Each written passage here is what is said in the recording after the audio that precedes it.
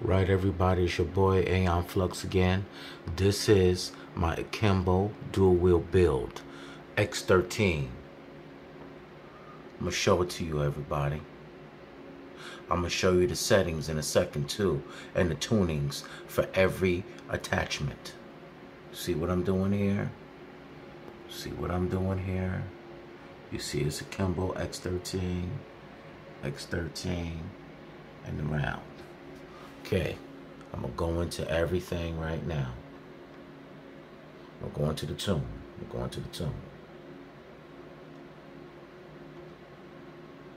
See where I have everything? Back out of that. See this one right here?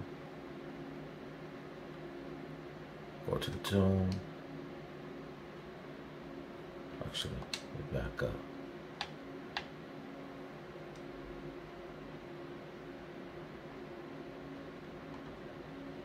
See where I have it?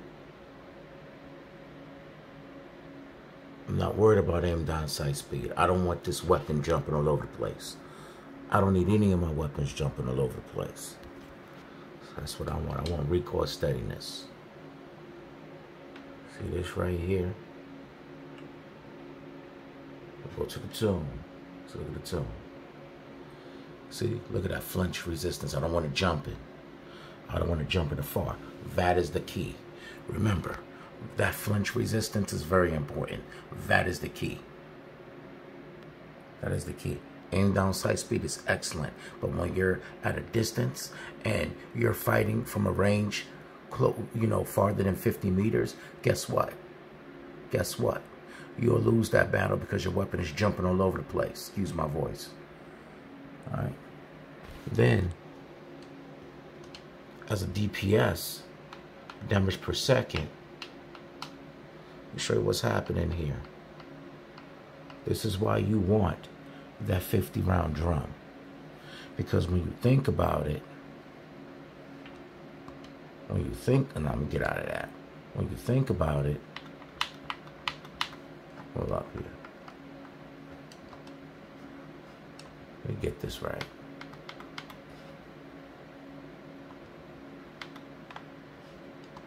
When you think about it, and this is just my logic, and I could be wrong, but when you think about that, even though if I come over here and I grab this, my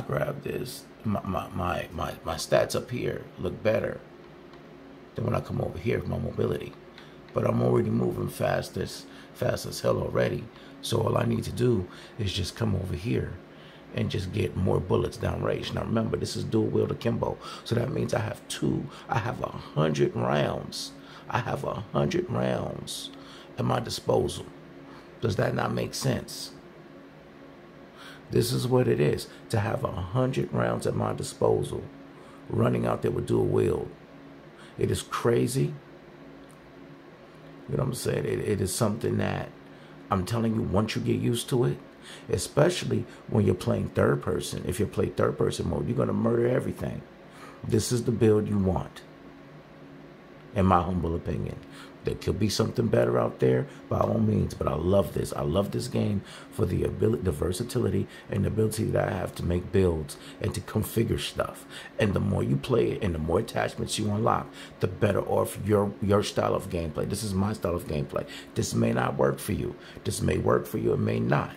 But this is how I'm winning, and I went 90 and 30 in shipment on tier 1. If you don't believe me, go to Aeon 1 Flux with 2 X's and look at my last 2 videos. Aeon 1 Flux, Aeon, A-E-O-N 1 F-L-U-X, X on Twitch. If you don't believe me, look at the last 2 videos. And in there, the last one or the second to last one, you will see like maybe 15 minutes before the end of the video, I went 90 and 30 with dual Akimbo pistols. This is the build I did on. And this was not on regular. This was on tier 1. So I'm telling you, you can get busy with this, because I believe that when they made this game and they did not lower the TDK for the handguns. In fact, they left it the same with the assault rifle. So therefore, the handguns are very, very viable in this game. They'll kill your ass quick as shit. Anyway, that's all I got. Have a good night.